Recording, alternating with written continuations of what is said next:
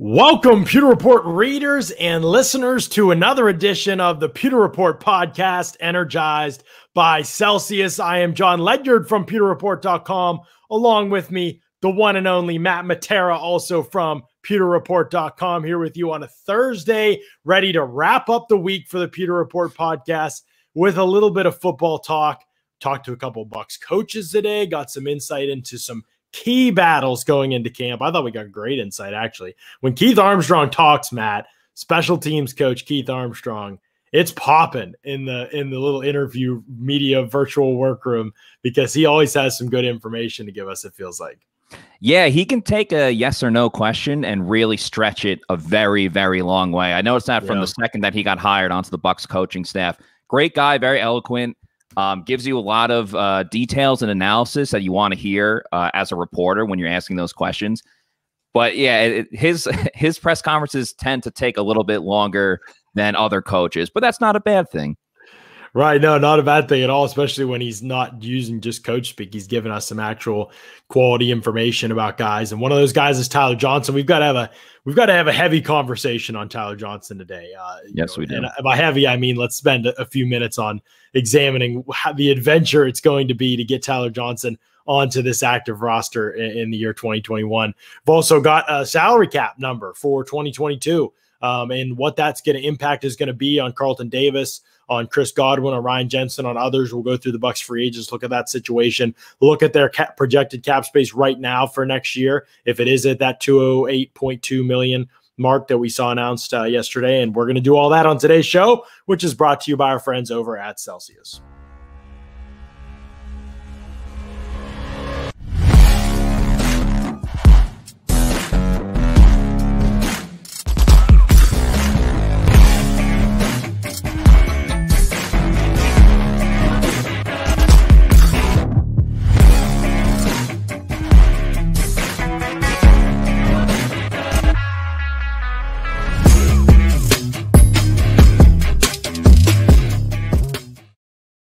Celsius powers active lives every day with essential functional energy. What you got? Kiwi guava? Yep. Oh, kiwi guava. That's correct. Great choice. Guava. I'm rocking the blueberry pomegranate. Again, I've gone heat every day this week. I have strawberry dragon fruit. Then I had orangesicle 2 days in a row. Now today, the blueberry pomegranate, rocking the heat. I'm telling you, man. Blueberry's my favorite.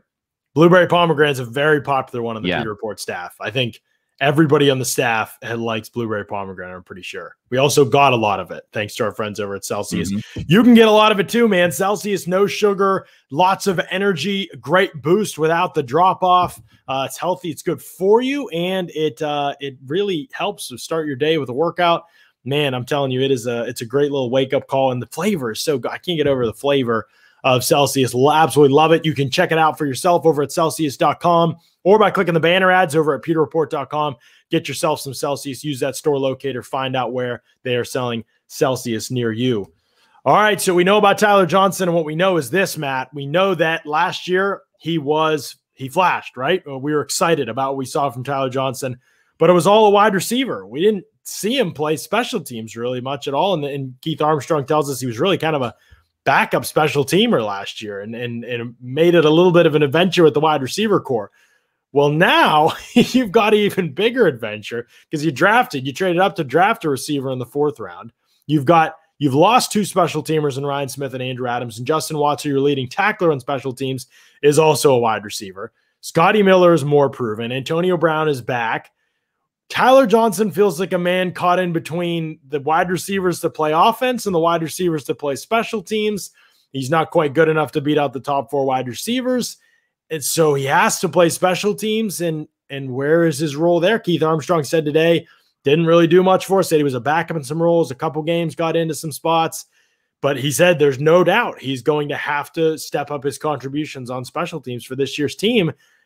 It's a tall task for him, though. Where does he fit into this team in 2021? Yeah, I believe it was you that asked that question more about with Justin Watson. Like, are they going to keep 7 receivers? How much does that come into play? Yes. Johnson's in a really really tough spot, as you said, where like he's not going to beat out Antonio Brown and guys like that. And, you know, with Ryan Smith moving on, there's an opportunity for all these players on the roster to be like that next up and coming gunner. But when you think of like a gunner on special teams, you either think of like the fastest receiver that you have, which isn't Tyler Johnson. He's not really necessarily known as a speed guy to begin with. Then you start thinking about those defensive backs like Chris Wilcox out of BYU. So you don't really see a role for Johnson there. And then you're obviously not going to like put him on the line, and you're going to tend to lean towards defensive guys on punt coverage because they're the ones tackling when there is tackling in practice and training camp. They're the guys making the tackles. You're not going to put a wide receiver that really didn't play too much special teams in college football to come here. You're not going to put him in a role like that. So it's a very difficult spot because I think going into this season before Darden was drafted, you're kind of thinking like, all right, well, there's a chance Antonio Brown can only be here for one more season. And, you know, it's up in the air with Chris Godwin right now. So you got a good insurance policy going on here with Tyler Johnson, who could eventually step up and be like a number 2 or number 3 receiver, given that Scotty Miller, we know his role. He's going to be the deep threat down the field, but Tyler Johnson can bring so many more things to you. But now with Darden getting drafted and you know Brown's going to be here for a whole year and his role is established, I mean, I think Johnson makes the team, but I don't know when he's really going to see the field at all. I don't either. And it's the same situation Keyshawn Vaughn is in, right? I mean, Keyshawn Vaughn's in the same spot. Everybody came back at the running back position. I mean, McCoy didn't, but then you upgrade from him and Giovanni Bernard. And so it becomes even harder for Keyshawn Vaughn to find his way onto the field. The big difference, of course, being that Vaughn was pretty disappointing as a rookie, where Tyler Johnson excited a lot of people. I mean, I think he excited Tom Brady, made some great plays in the red area. I mean, he had a great catch in the playoffs. You know, he really, I thought, looked like a receiver in the Chicago game. Remember the catch and run he had? That was like the best post-catch play all year for a Bucs receiver. I was going to bring that up. So obviously he had a very limited role given the talent the Bucs had. He still managed on the season. He had 12 receptions for 169 yards and 2 touchdowns. But that Chicago game specifically is when he was really asked to do the most as a receiver on this team, because Mike Evans played, but he was like, it was a Thursday night game and he was so hurt from the game before that he was pretty much more of a decoy at that point. And in that game, he had 4 receptions for 61 yards, career highs for him. Obviously, he's only in his first year. But when he was asked to play a bigger role, he did step up. And that's why, like you said about Keyshawn Vaughn, where he's in the role too, as I said before, where, okay, down the road, this looks good. But for the immediate right now, we don't really know what they're going to get into. Right. And exactly right. We'll talk about that down the road because that's a fascinating part of this whole discussion. Ren wants to know, are you guys saying Tyler Johnson is on the bubble? Come on, man. I'm not necessarily saying that, Ren, but I also think Tyler Johnson can't show up to camp like he's a lock to make the final roster. So if you consider that on the bubble, go ahead and consider that on the bubble. And here's why. It's not even my opinion. I'm very high on Tyler Johnson.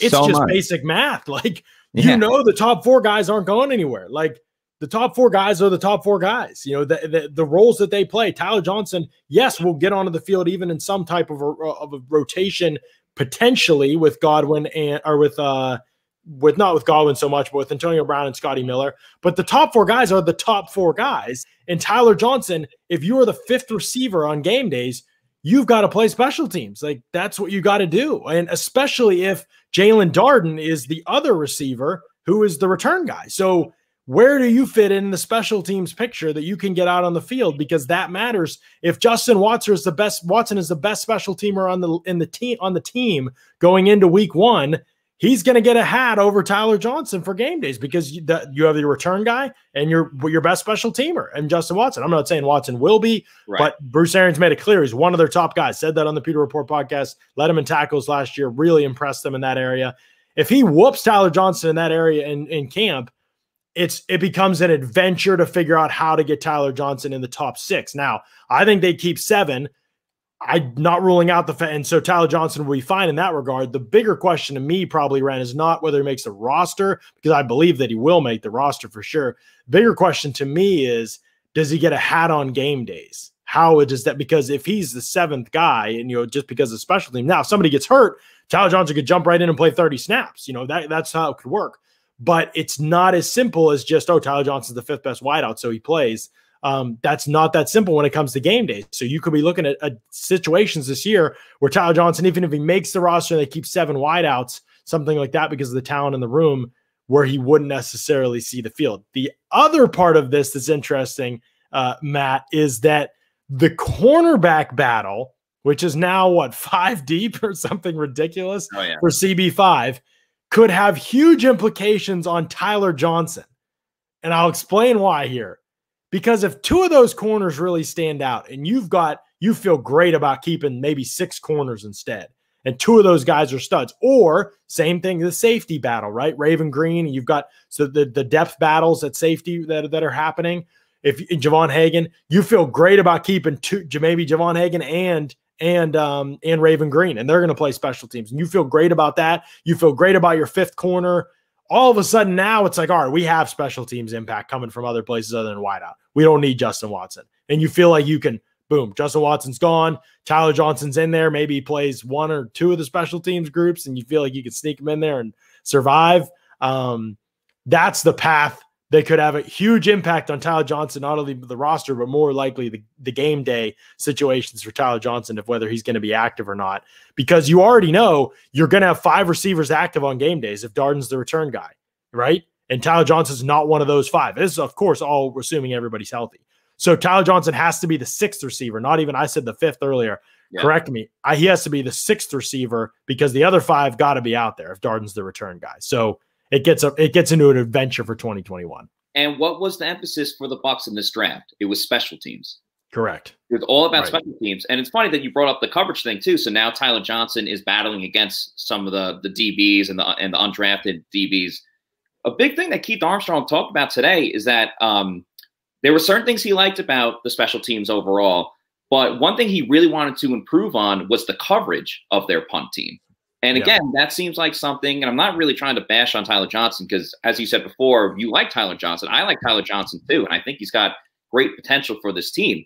But as far as like punt coverage, Tyler Johnson's not the first guy that, that comes up for you. I do want to say real quick for Tyler Johnson, a guy like Keyshawn Vaughn as well, I think we all have to remember too that, we see the Justin Jeffersons of the world and guys like that just light it up on the scene as soon as they enter into the league. And not every single player is like that. And namely for Tyler Johnson and Keyshawn Vaughn is that they haven't gotten to see the field because of who's in front of them. So while there's issues right now, let's just keep in mind that these players are still developing and they can be a lot better than we saw last year. And maybe Tyler Johnson puts an emphasis on himself this year that, hey, if I'm going to see the field, it's going to be with special teams. So maybe he goes all out and does you can only train so much in special teams, but maybe he makes a big jump that we don't expect. And that's a big storyline here in training camp, knowing that we already know who the starters are. So let's see who makes the biggest improvement in a different area. It's all about the team,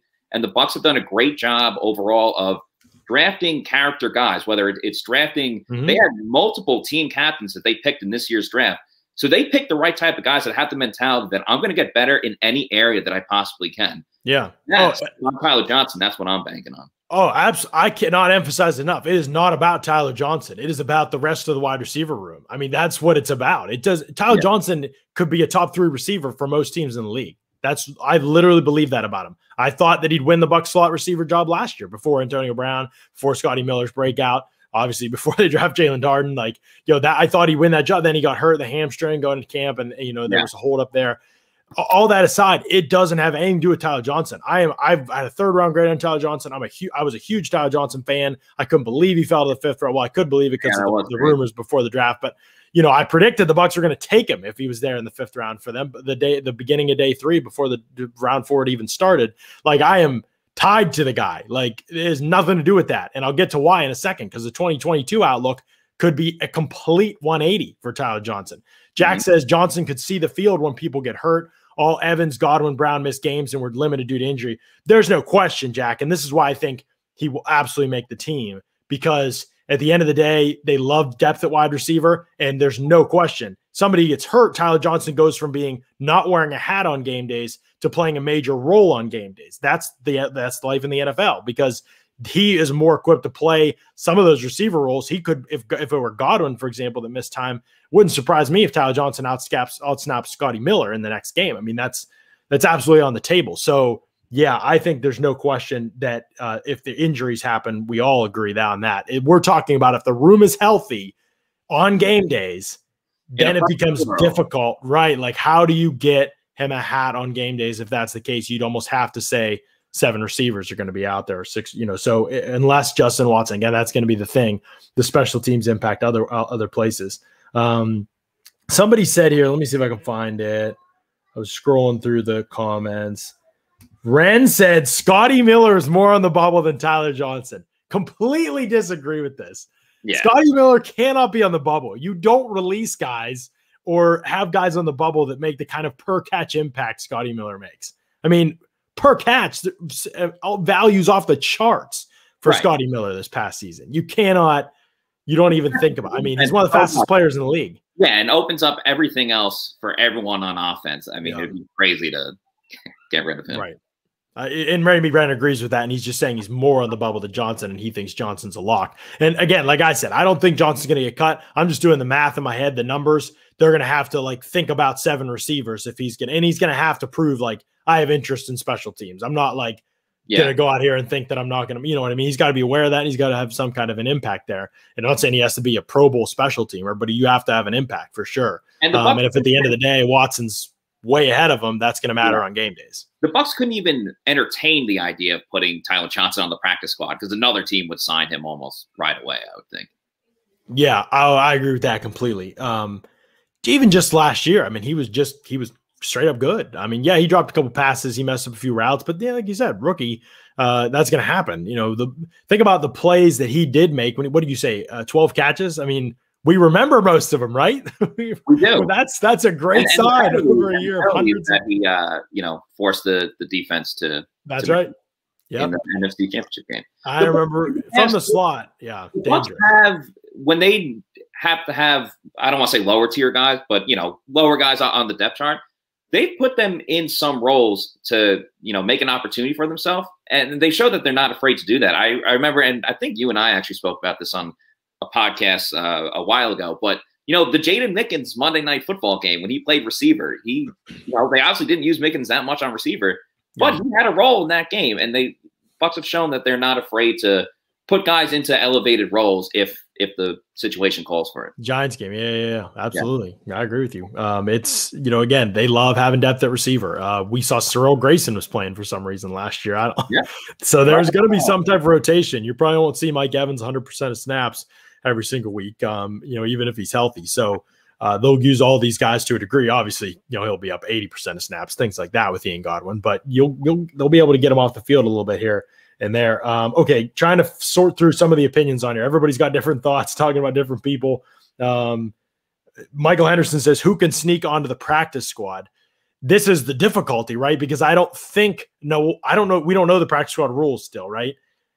Because that could determine some things. But again, Justin Watson's not somebody you want to have on the practice squad. Justin Watson, he's either out there because he's great at special teams and he's playing, or he's gone. That's it. If you feel like you can replace him on special teams, he's gone. You know what he is as a wideout. There's no reason to have him on the practice squad. Tyler Johnson and Jalen Darden, you're not getting to the practice squad. So, or Scotty, obviously, not that, again, we're not, that Scotty being on the practice squad isn't on the table. Let's not go there. But so I don't think you can get somebody on there. So that's what makes it difficult. It's not, there's no obvious person to kind of push to that direction. Again, I will see what the rules are. Maybe Jaden Mickens could be there, but that probably we've already rolled him out, and he was actually a pretty good kickoff return guy last year. But that's going to obviously be that's great luxury if he's like your backup kick returner, assuming that Darden wins the role. That's a nice backup to have right there. There's no question about that, and you could stash him on the practice squad, and if another team signs him, so be it. But Mickens is definitely, I think, one of, top tier options for a practice squad guy that obviously has a lot of reps being on the roster last season.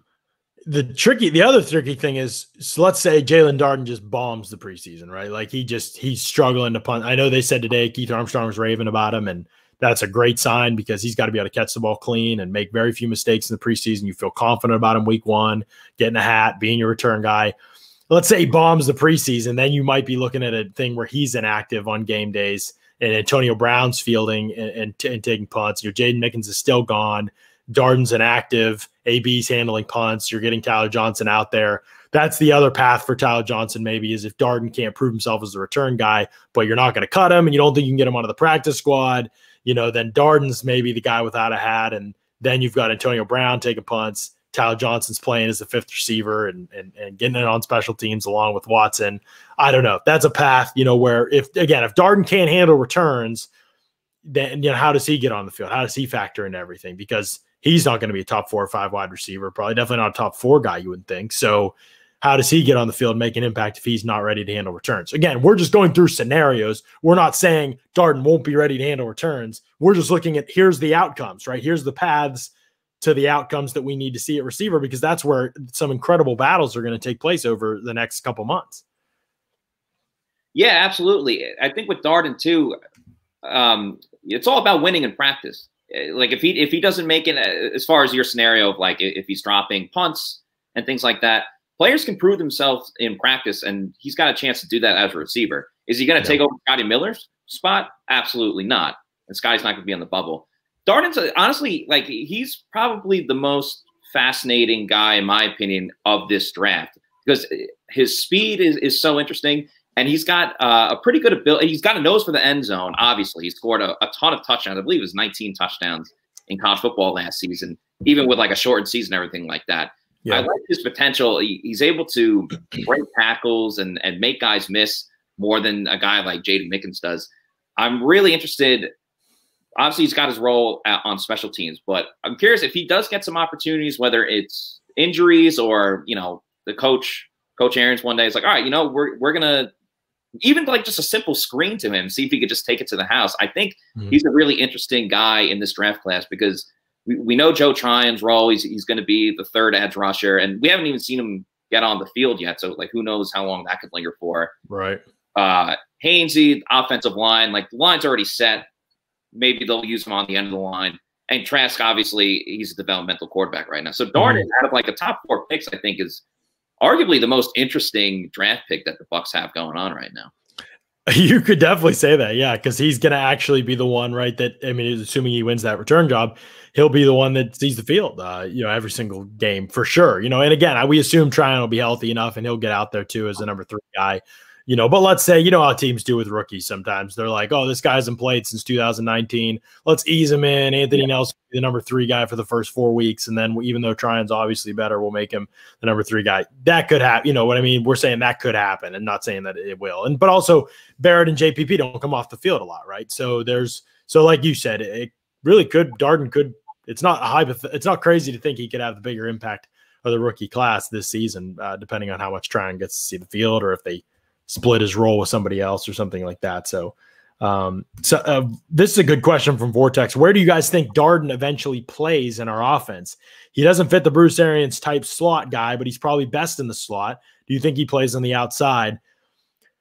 I think he plays on the outside some, but also in the slot. I think he's kind of a hybrid Scotty Miller, Antonio Brown type of player. This is why. Here's why I think this. I think that in the Byron Leftwich expansion of the offense that seems to be happening, the Byron Leftwich, because remember, we do say Bruce Arians type, and that does matter because Leftwich and him have similar minds on things like the Godwin and the Johnson types. But I do think Byron Leftwich is adding in kind of this, okay, let's have this quick game passing attack that Bruce Arians is definitely not known for, but seems very open to. Yeah. And let's get the ball out, right? Tunnel screens with Godwin, quick hitters to AB on these bubbles. Let's do that kind of stuff. I think Darden's going to be able to play inside and do some of that stuff eventually. That's the vision, at least. We'll see whether that happens because this room is loaded. And I think he's also, when they start cutting down the splits for the receivers, they bring everybody in a little bit tighter to the line of scrimmage. They reduce those splits and they stack those stack formations. I think Darden will be kind of like the Z receiver off the line of scrimmage so he can't get pressed, and he'll release on some vertical routes, very similar to how they use Scotty Miller. You think of the touchdown against Green Bay before the half, a bunch of big play against the Chargers in that second half and week 3, same thing. They're reducing his split. They get him vertical on a clean release with the stacked receiver, the point running point kind of off the line of scrimmage, taking the jam and getting that guy clean release. That's, I think, the long-term goal with Jalen Darden, that he could be somebody that, like, a little post-catch action, a little vertical action, not much intermediate work. That's kind of, I think, what they feel like is the long-term goal with Darden. Yeah, I'm glad you compared him like a little bit to Scotty and a little bit to Antonio Brown. Specifically with Brown, I mean, you look at the Bucs offense right now, and like Mike's going to be on the outside, and Chris kind of has that slot role that everyone's been talking about for years. And Antonio Brown obviously can play outside, but he kind of like just moves all throughout, the offense for the Bucs. I mean, you even look at like the touchdown he had in the Super Bowl and the way he was lined up, and it's just like a quick little shot to the end zone right there. And I see that with Darden too, just because, he's so fast that he can hopefully separate and stretch the defense kind of like Scotty Miller does. But I think it would not be wise to just put him in a box. Not that they put Scotty Miller in a box, but like Scotty Miller clearly excels at just beating people down the field. And if you can stay with him, good for you. Darden, I think he's a little more versatile and he's able to do so many different things. Why limit it to just outside or just in the slot? Why not move him around? I think that makes the offense so much more dynamic than it already is. And it's already an extremely talented and dynamic offense as it is. Right. It will be I just can't wait to see. Is Darden even going to be able to see the field? Do they have packages for him? Do they become too predictable early on, at least when they put him out there? Does he play in the backfield some? Does they do some of that stuff like they tried to use Scotty a little bit last year in some of those screen games? And you know what I mean? They'll like run him that orbit motion and they throw it out to him in the flat with a head of steam, and not really as fast as he is, not really his skill set with the ball in his hands. Right. If there's space, he might take it, but that's about it. He's not a creator. And Jalen Darden, certainly they see him as more of a creator, as a return guy.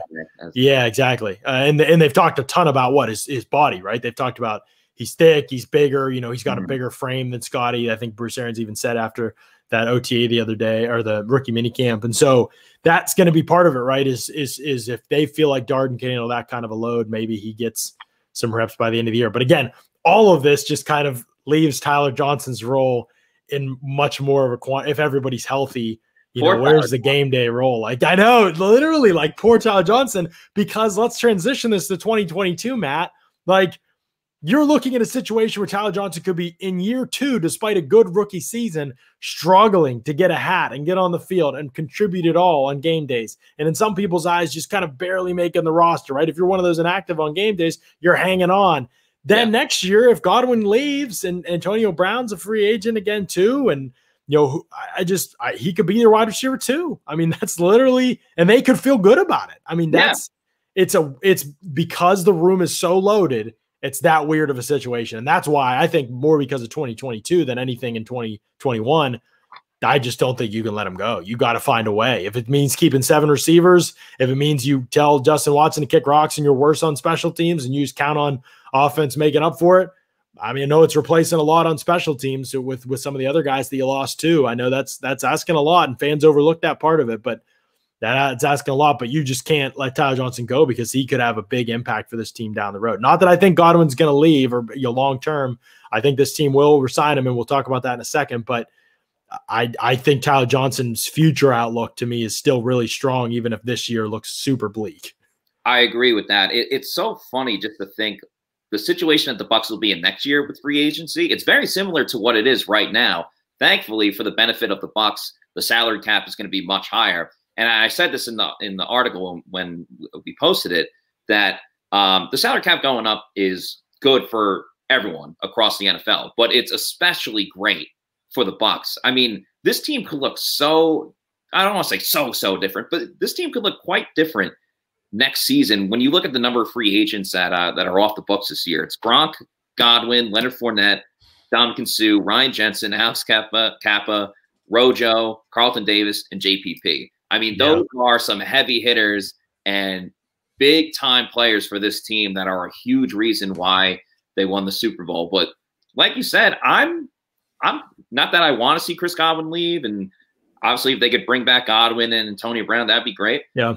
I feel, and a lot we'll have to see in training camp and the season this year, and we'll see how Darden develops too. But I feel pretty good if Tyler Johnson is the number 2 receiver after this season. And who knows, maybe Darden plays great too, and he jumps it and gets into the number 2. But this is all hypothetical right now, and I don't want to start building the lineup so far away. We haven't even seen this season. Right. But yeah, hypothetically, you'd be looking at a top 4 next year that would be obviously Mike Evans, Scotty Miller, and then you'd have Jalen Darden and you'd have Tyler Johnson in there, and that would be kind of what you're looking at if nobody comes back. So that's your worst case scenario for the Bucs. There are worse scenarios for sure. I think seeing how Darden Johnson developed this year is huge, though. I mean, hopefully we get a chance to actually see Johnson develop at something. But that's big. They're going to have to really be on evaluating all that because it becomes a cost efficiency thing. And we're going to talk about that in literally a moment. But first, I want to let you know about Locker Room. It's a social audio app that is changing the way we talk sports. It's the only place for live audio conversations about the takes, rumors, news, and teams you care about. React to sports news as it happens, gather all your friends and watch parties for the biggest games, rep your favorite teams, and find your community. Better Sports Talk is just a tap away. Download on the Apple App Store and join the conversation with Locker Room. We were live last night. We had some good little chat in between the Penguins, our Penguins, Matt, getting ousted from the playoffs due to the – I mean, what do you even say, man? Like, I shouldn't even talk about this in the podcast. Yeah, the fans don't want to hear this. I'm going to be so mad. Yeah. Big shout out to the Lightning, though. Big shout out to the Lightning. Yeah, great win for the Lightning. Wrapped up the series last night. A shutout, I believe. Yep. I hope they go all the way again, man. I would love it. I really have always enjoyed that team, and I hate the rest of the East with a passion.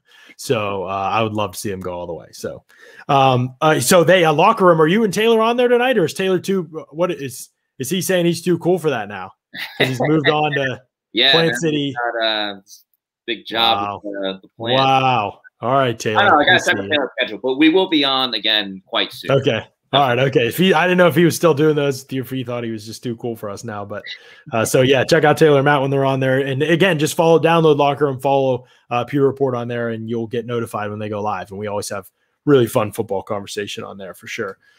Yes, this cap situation. So the NFL announced yesterday the cap ceiling for 2022, Matt, is $208.2 million, which is up $10 million from the 2020 cap, which was $198.2 million. That was released obviously right before COVID happened. Then this past year it goes down to 182? 182.5. Okay, yeah. So now it's going from 198.2 to 182.5. Now back all the way up to 208. So usually they're trying to go up 10 million a year. Yeah, that was a projection every single year up until COVID happened.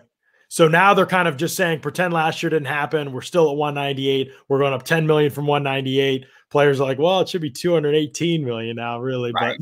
But they'll settle for it. It gets them back on track. It's a 14% jump. My guess is you'll see another big jump, bigger than 10 million, maybe even, to get them closer to being back on the track that they were for 2023, which would suggest to me that if this trajectory continues, I don't think it's crazy to envision a cap of like 225 million in 2023. So not next offseason, but the next offseason. I know people are like, why are they talking about that offseason that far off?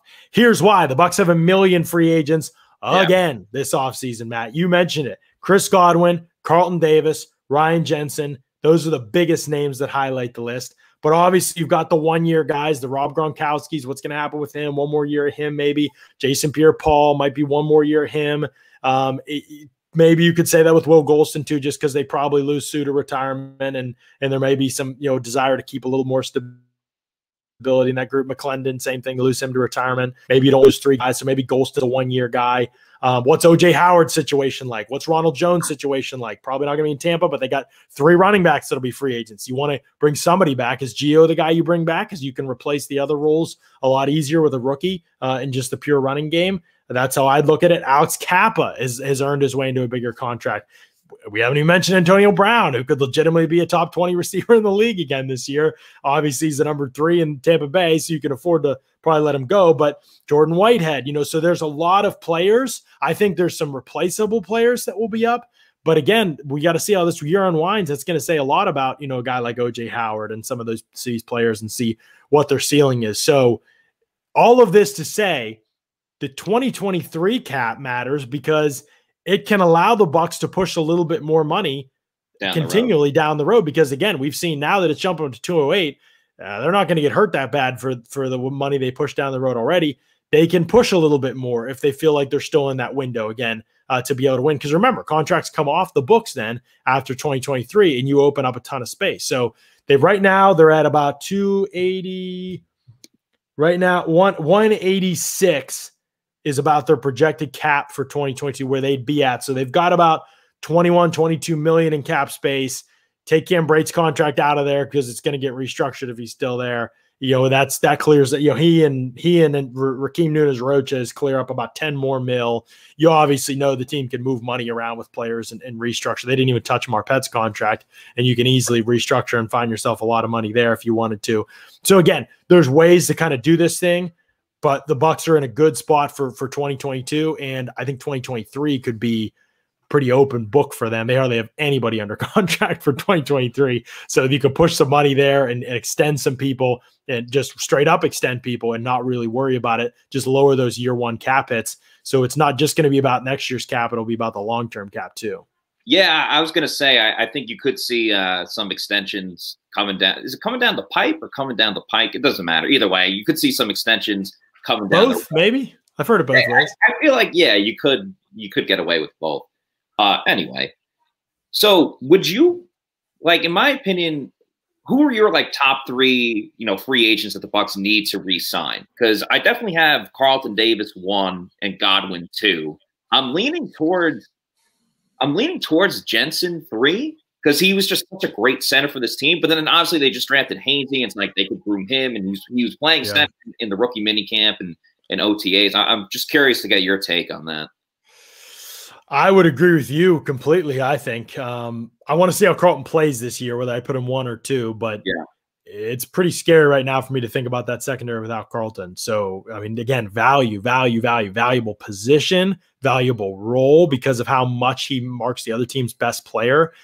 That's not easily replaceable. And when your other corners are question marks, Carlton Davis is one of the most valuable players in the Bucs, in my opinion, right now. Because right, I think you can replace like a slot corner like SMB, whether through the draft or maybe you get like a veteran guy. Like even Ross Cockrell played a good role. SMB was struggling and things like that. So like he's definitely replaceable. I think the OJ Howard situation is so interesting for this year because it sucked that he got hurt, and it sucks that he has this injury history about him because it still feels like there's meat on the bone when it comes to OJ Howard, where it's like, yeah, you can do without him, but there's that other side of the fence where it's like, man, if he does tap into that potential and it's on another team, missing out on him. And I find JPP's situation really interesting too, because if he plays at the same level that we've seen over the past 2 or 3 seasons, I think the Bucs absolutely, I shouldn't say need, but he's a guy that you really should bring back because there's no guarantee that Tryon's just going to be like the real deal this year. The Bucs have had a great history over the past couple of seasons hitting on these first-round picks, but it's never a guarantee. Everyone always says the draft is a crapshoot to begin with. I think having that security of JPP back again, I think it's a really interesting situation. A lot of this kind of just comes down to how these guys perform. Like, what if Jensen starts regressing this year? It's like, all right, well, that's right.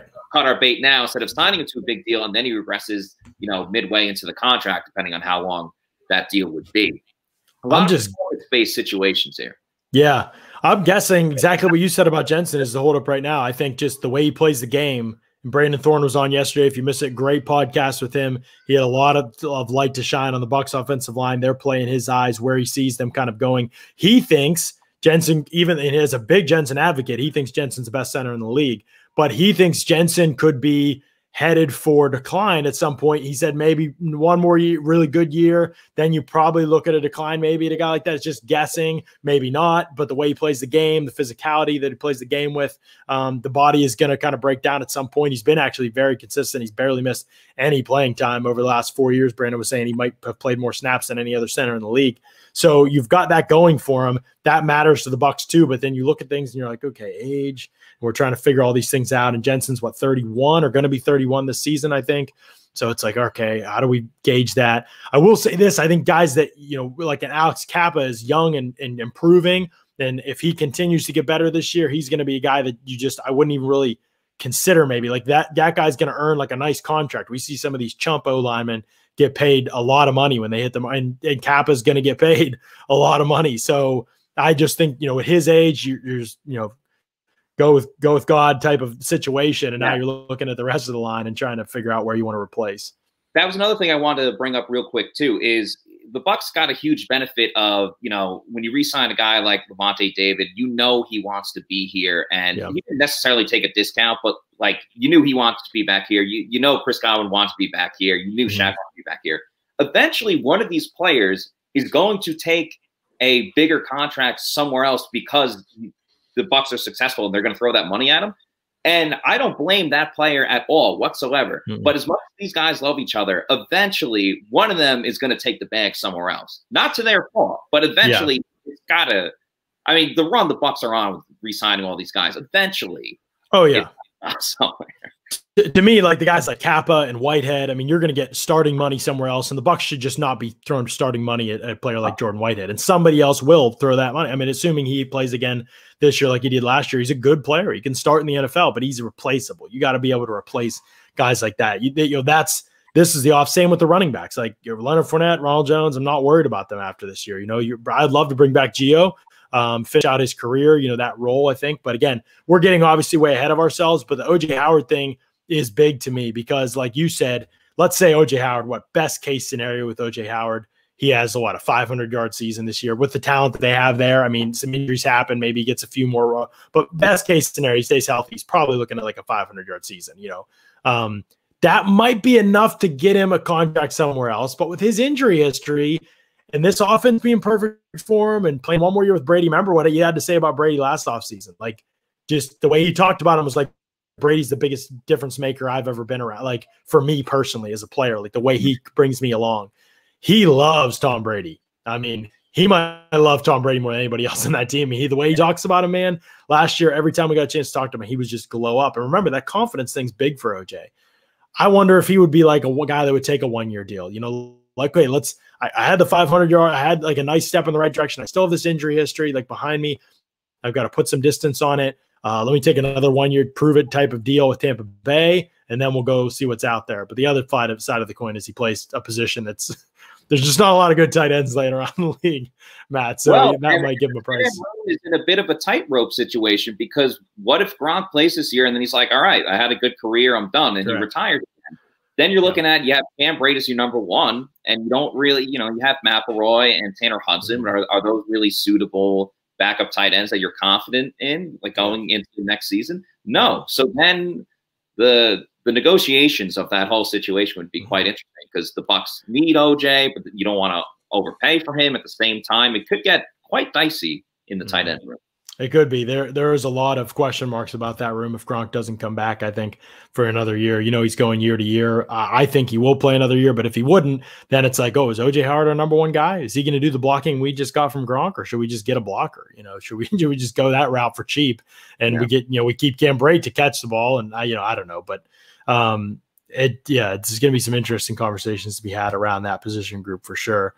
So there'll be lots to look at, but the bottom line is this: if they want to bring people back, I believe that the fact that the cap is going to jump at a higher rate than it once was, that'll go to probably, if I'm guessing, 225, something like that, or 223, and not just 218. I think it gives them more flexibility to push some money down the road, especially because they have so little on the books for those years. And we are talking about older players, right? We're talking about guys a lot of these guys are 1 year deals. I mean, Golston's, the JPPs, those guys are probably 1 year deal types, the Gronks. So it gives you some ability to play with money for those 1 year contracts where normally you would just be 1 year contracts are tough. If you want a 1 year at a high rate, it's tougher. Now the Bucs have some flexibility they didn't have before, especially if the cap keeps jumping up. So lots to discuss for sure. But yeah, and a good point here. First is Tragedy says, whoa, now that's preseason all-pro Tanner Hudson that we're talking about. So that's true. Also wants to know, do you feel confident about sliding Edwards into a starting safety spot? Would that be a draft or free agency replacement? I think you would play Antoine Winfield more at strong safety, Mike Edwards more at free safety, and you draft somebody mid-rounds or sign a guy cheap that could be your third safety. That'd be my thoughts. Yeah, Bruce Arians Mike Edwards a ball hawk, and we saw him make big plays in the postseason and throughout the year. So I'd be really interested to see him in a starting role, see how many PBUs and INTs he can get in a full starter's position. Yeah. Charles wants to know, could the Bucs move on from Will Golston? He would be a free agent. He would be 31, I believe. JPP, by the way, will be 33. So something to consider with all those guys. JPP's cap hit would have to come down from what it is now. What is it now? It's something significant anyway. But it would have to come down, and then you would be looking at a situation where how much he wants to play. JPP said at least he wants to play a while longer. Golston, probably easier to get him for cheap, for $4 million, because the production's not going to be there. I don't think he'll have this huge market. JPP would have a market. He might get a 2-year deal. But again, this guy with a significant injury history that's going to be 33 years old in January. that's tricky to pay, at any position. We'll see if he stays healthy all year. $12.8 million this year. Okay. So that's a lot. That's a lot. You'd have to have that number come down pretty decent to bring back JPP, I would think, especially on a 1 year. Will Golston should be easy to bring back on a 1 year. And answer to your question, Charles, the only question would be to me is if he feels like he doesn't want to take a 1 year or wants to go somewhere else or wants to retire. I don't know. Not that he's that old, but that could be something that's on the table for sure. All right, so that covers kind of the bases a little bit with some of these guys in terms of thinking about. Somebody said, what number would we be comfortable with for Ryan Jensen? What's he making now? 10? So on that, let me double check here. But that's why it gets tricky with Ryan Jensen. His age is kind of in the in-between right now. He's like the 30, 31. You could get 2-3 more years out of him at good years, but you don't want to pay him 10 mil. So it's got to be less than that. I would think 8 would be the number that's in my head, but yeah, he's at 10 right now. Right. Yeah, he could hit the market. Somebody else could give him 10. Yeah, and if he thinks that he himself is the best center in the league, like many people do, then yeah, he should feel he should get paid what he's worth. Right, and yeah, so he'll be a tricky one because his career is kind of teetering. He was a late bloomer, right, compared to some of these other guys who were so that next contract for him is a little bit trickier to figure out because of that. Where does the league view him compared to that? How much do they even value the position? His consistency and longevity on the field is good, but on the flip side of things, his age indicates that he could maybe be headed for some type of decline, and they don't want to pay him anything big. So the other part of this is that I think Jensen really loves the run game, and the Bucs aren't a running team, obviously, and that could – he could be like, I want to finish out my career just leaving it all on the line for somewhere like back in Baltimore, or Tennessee, or something like that, like just grinding it out on the ground and not having to worry about pass pro or whatever, like most linemen think, I believe. So that's something that will be something to consider with him too. So there you go. We've covered kind of some of the bases there. And before we head out today, though, I did want to let people know to check out our friends over at Briar Greaves Insurance. Mark would get after me if I didn't remind you all to check out our friends over at Briar Greaves. You don't stay in business for over 30 years if you aren't doing something right. Briar Greaves does a lot of things right, but none more than giving exceptional personal service to their insurance customers. We all need insurance, whether it's life, homeowners, auto, or even commercial insurance. Briar and Sam Greaves and their staff are the best in the area and big Bucs fans. It will literally take you 10 minutes to get a quote or compare your current policy, and that 10 minutes could turn into hundreds of dollars in savings. Don't wait. Call Briar Greaves today at 813-876-4166 and find out how much money you can put back in your pocket. 30 years in the business and Bucs season ticket holders. Call Briar or Sam today. That brings us to the point in the show, Matt, where we got to talk about what happens next week, and then we got to talk about our friends over at Manscaped. So I just wanted to give you that little heads up to prepare yourself, obviously, for people in the chat. Don't go anywhere because we are going to talk about our friends over at Manscaped as we always do. But first, Matt, next week on the show, we've got what, an OTA? Is that you and I? Are we going out to the OTA? Yeah, that's right. All right. Let's get it, baby. Let's go. Tuesday. OTA's on the field. Yeah, excited for it. We got players that we'll talk to, I think, that day at some point, maybe not in person because that's still not a thing somehow. Well, but talk with the coach in person. But talk with the coach in person. Yes, try to get on Zoom while we're there to talk to players that walk past us. And then we will, from there, kind of go through the rest of the week. We'll have some guests lined up. We're working on that right now. Scott, TBD. I mean, could we get that voice back? Today did not make the kind of progress we hoped for Mr. Reynolds. So Scott trying to come back from the laryngitis. I think we're hopeful for Monday, but right now I would say he's questionable to return would be how I would designate Scott Reynolds. Hey, Matt, this is your pubic service announcement and the news you've all been waiting for. The Manscaped engineering team has confirmed that they have successfully created the Lawnmower 4.0 trimmer, which is now available for purchase in the USA and Canada. It was released, well, more than a few moments ago, but we have been one of the first to get our hands on it, Matt. That part is not a lie. That is not an over-exaggeration. We were one of the first, and it is terrific stuff. You can join over 2 million men worldwide who trust Manscaped with this exclusive offer for you, 20% off and free worldwide shipping with the promo code PEWTER, PEWTER, at manscaped.com. We've been one of the first people to try the 4.0. The craftsmanship and details are terrific. Ceramic blades, skin-safe technology. Looks like something Elon Musk's engineers worked on. That's how good this is. Multifunction on-off switch. Can engage a travel lock, so it's not going off in your backpack, running the battery down. Actually, that's kind of a clutch function, not going to lie, as somebody who's had that happen with razors before. It also gives you the ability. There's a 4,000K LED spotlight for a more precise shave. Wow, they're really lighting it up down there. And that you can customize your trimmings with guard lengths, sizes 1 through 4, two-toned matte, got the Manscaped logo, and it's waterproof, wireless charging. I mean, it's a game changer. You can get 20% off plus free shipping with the promo code PEWTER, PEWTER, at manscaped.com. Make sure you check that out. Yes, my people, it is at Manscaped with the promo code PEWTER. Hey, listen, Father's Day's coming up. That's all I'm saying. Tell people what you want. Tell people about the promo code and the 20% off, and it could be a game changer for you for sure. All right, Matt, the Bucs heading to OTAs, a little bit more a chance for us to see practice squad and special teams eligibility, and we might not get much. What's that? And Giovanni Bernard. And Anthony Nelson, maybe. But then minicamp is around the corner too, and we're geeked for that. I mean, that's going to be June 7th through 9th. We'll have lots of great coverage of that going on over at PewterReport.com, both written and podcast form. It's an exciting time to be a Bucs fan and to see how this roster is going to take shape. We're excited to be breaking it down with you. Another great week. We appreciate you all joining us. For John Ledyard and for Matt Matera, thanks so much for listening to another edition of the Pewter Report podcast. Out.